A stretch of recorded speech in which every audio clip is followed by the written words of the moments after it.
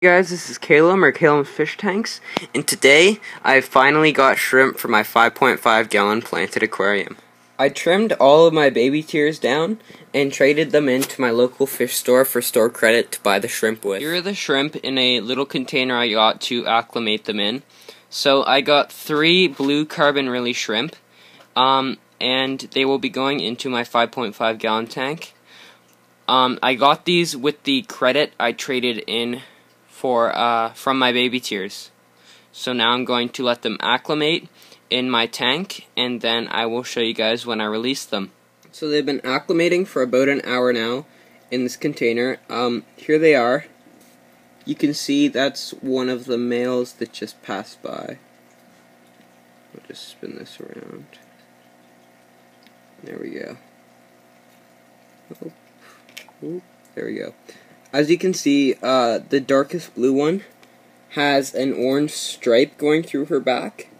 The guy at the pet store is the one who bred these, and he doesn't know what caused it, but apparently it gets bright yellow when she's buried, so I think it'll be pretty cool.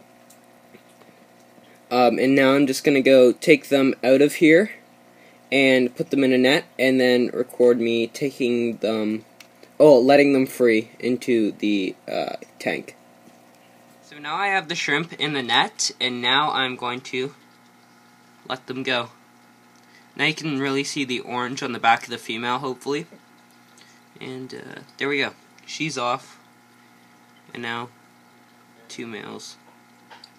There we go. One more. Bye-bye. So here is one of the 2 males. He has a lot of blue and a little bit of orange on the head. There is the other one. He is a bit more clear, and there's both of them side by side.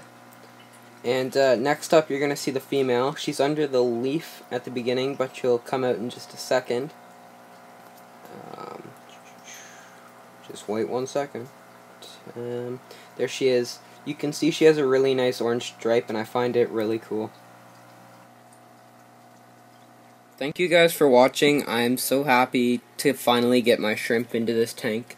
And thank you guys for 10 subscribers.